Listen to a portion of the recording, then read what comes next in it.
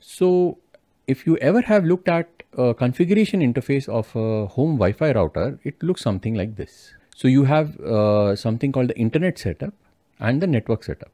So internet is basically the outward side of your router, which is in the case of a home router, your internet service provider, and the inward side, which is where your Wi-Fi devices connect, is your local area network. So your network setup basically gives IP addresses to the devices connected to the router in the local area network or LAN, and the internet setup basically gives the IP address from the service provider.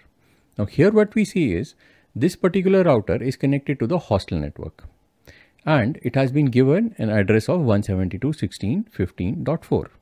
So when we see the subnet mask here, we see that any address which has 172.16, 0 to 255 here or 0 to 255 here belongs to the same network. So you have a lot of IP addresses available here, which is good enough for say a network for a hostel. Now this IP address is the outward IP address of a router. Now when we look at the network setup, so here what we have is all the devices that connect to the wireless router and which in turn connects them to the internet. So all these network devices have been given a separate set of IP addresses.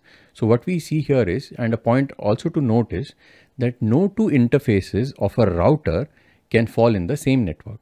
So what the router does, it connects two different networks. So two interfaces of a router cannot fall in the same network. Now here we see is in the local area network, we have the network 192.168.0.1 with this subnet mask. That means we can have 255 addresses in this network address. Something interesting that we see here is something called DHCP or Dynamic Host Configuration Protocol. Now this is what enables us to dynamically assign IP addresses to devices as they connect. So here the setting says that the starting IP addresses for DHCP would be 192.168.0.100 and maximum number of users that it could assign IP addresses dynamically would be 50.